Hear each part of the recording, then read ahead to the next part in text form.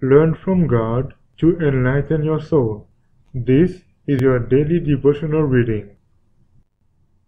Our Father cares, May 9th. A faith that purifies the life.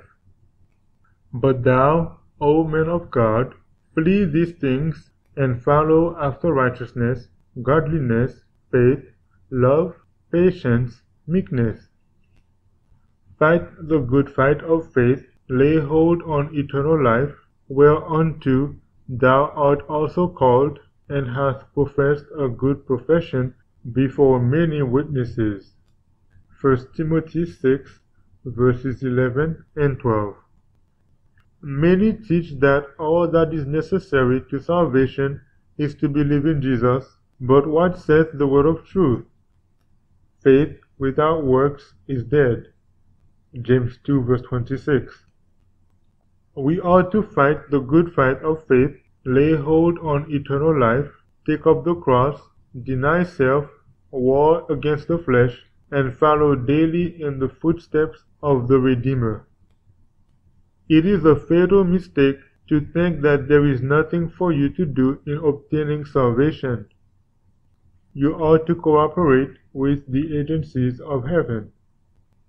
There is a cross to be lifted in the pathway, a wall to be scaled before you enter the eternal city, a ladder to be climbed before the gate of pearl is reached, and as you realize your inability and weakness and cry for help, a divine voice will come to you from the battlements of heaven saying, "Take hold of my strength."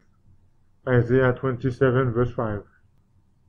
The controversy that was waged between Christ and Satan is renewed over every soul that leaves the black banner of the Prince of Darkness to march under the blood-stained banner of Prince Emmanuel.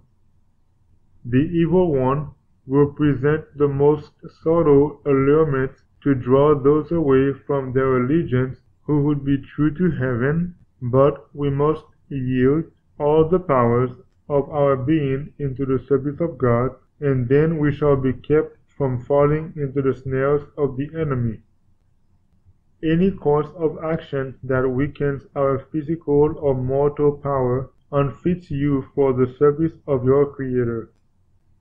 We are to love God with all our hearts, and if we have an eye single to His glory, we shall eat, drink, and clothe ourselves with reference to His divine will. Everyone who has a realizing sense of what it means to be a Christian will purify himself from everything that weakens and defiles.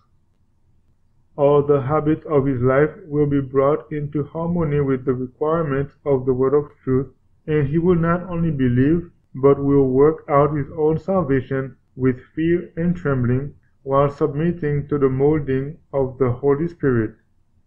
Our Father cares, May 9th.